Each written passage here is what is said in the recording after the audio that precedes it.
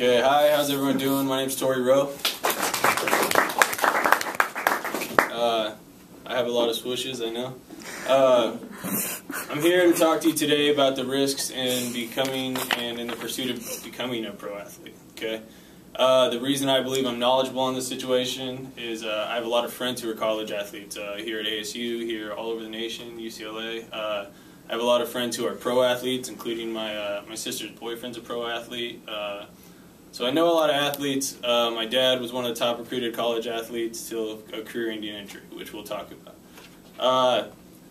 The three major risks I'm going to talk to you about today is the injuries, financial risks, and the relationship risks with your toll, the toll it takes on your family and friends. Okay, let's get started. All right, injuries. The number one risk that an athlete takes from the high school level and up, even below Pop Warner, I don't know, T-ball, if you get injured, I don't know. According to the NEISS, 16,000 injuries occurred in 2006 in football alone, in the high school level and up. 3,000 of those injuries were critical, which means they broke a bone or they ended up in the hospital for some reason. A lot of those injuries can be career-ending. What I mean by that is they can't come back. They'll never be the same athlete they were before. High school is where most of the injuries start to occur. College is the biggest place where people suffer career-ending injuries. Lots of pro athletes suffer career-ending injuries. Yao Ming recently with the Houston Rockets a couple years ago. One of the best players out there at the time because he's 7'6" or something ridiculous.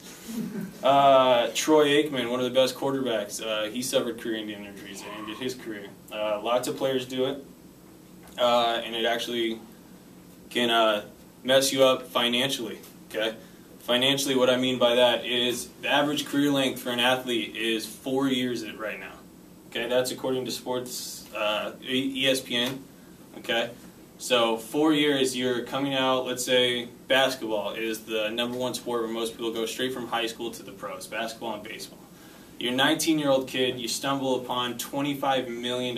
First thing you do, you buy your house, your mama house, brand new cars, and you're thinking to yourself, hey, it doesn't matter, I can go $10 million in debt and do everything I want right now because I'm going to have a career that's 10 years long and make millions of dollars until you suffer that career-ending injury or you're not the same player you were before, you just eventually suck. It happens. It happens. So that's a big risk people take. Athletes, famous athletes go broke. As you can see, Warren Sapp, Kurt Schilling, Mike Tyson, Michael Vick. Another reason that a lot of them lose their money is gambling problems, divorce. Divorce is crazy for an athlete, okay? It's called expected living lifestyle for women or men if you're getting divorced from a woman.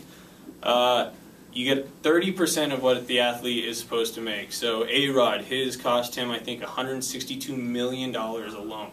And it's not, and he makes way more money than that. The guy's probably made $1 billion. But the thing is that $164 million, that's right away. It's gone. And so a lot of athletes go broke over it. Michael Vick, I'm sure you guys all know, him going to jail and everything like that cost him quite a few $million. I believe it said 18 million.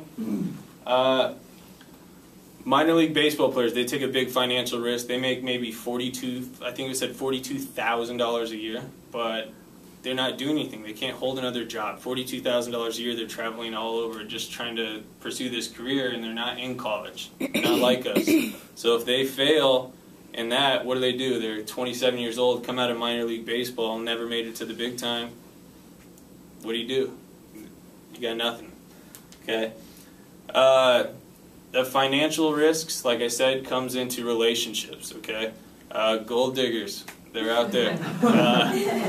I wouldn't know personally because I don't have any money, but a lot of people lose all their money on their relationships. As you can see, 60 to 80% of NFL marriages end in divorce. Okay. That's the only one, I believe the only career that's higher than that is firefighters, okay? Pro athletes is second. Firefighters is a tough job, 24 on, 48 off, so I understand a little bit. But long-distance relationships is what all you have to deal with as an NFL player or a tennis player, wherever.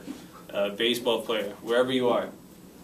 The risks it takes on, if you have kids and stuff like that, imagine you guys, I don't know how many of you are in relationships, but imagine your loved one being gone for 6 months out of the year with tons of temptation around them. Everyone wants them because they're bajillionaires. I mean, it's ridiculous. Yeah, bajillionaires.